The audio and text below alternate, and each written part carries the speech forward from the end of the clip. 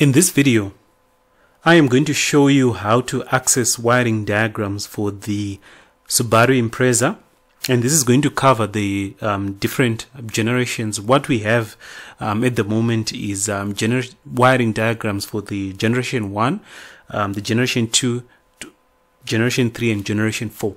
So depending on which generation your vehicle falls under, you are just going to select the link that's going to take you to the wiring diagrams.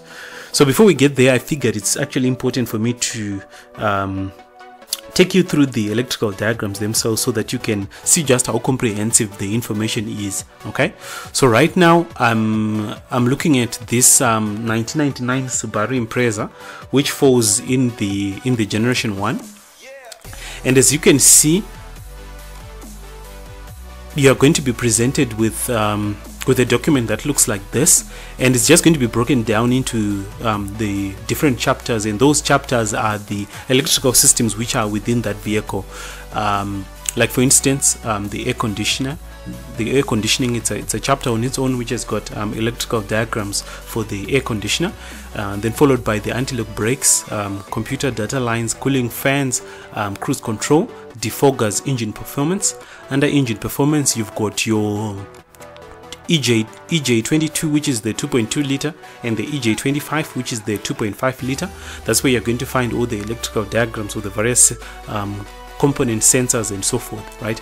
And below that, you are going to see the rest of the other diagrams which are connected to the maybe the power windows, radios, shift interlocks, transmission, warning systems, and wiper and washer. Okay, so if we're going to go under the engine, for example, if I were to select, let's say, the EJ22, you're going to see that you're going to be presented with a list of the electrical diagrams for this engine, right? So we've got the circuit diagram of 1 of 3 to circuit diagram 3 of 3.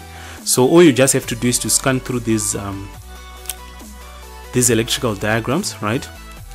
And find whatever component that you're looking for. In our case, I would say,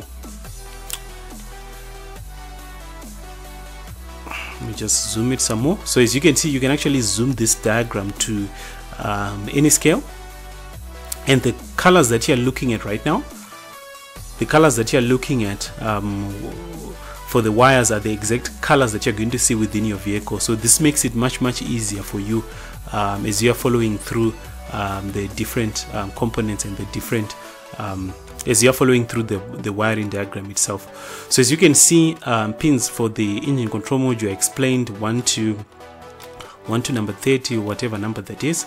There are some which have been skipped, and they've been skipped for the reason that well, this need to come out on a simple A4 looking document. So if we put everything there,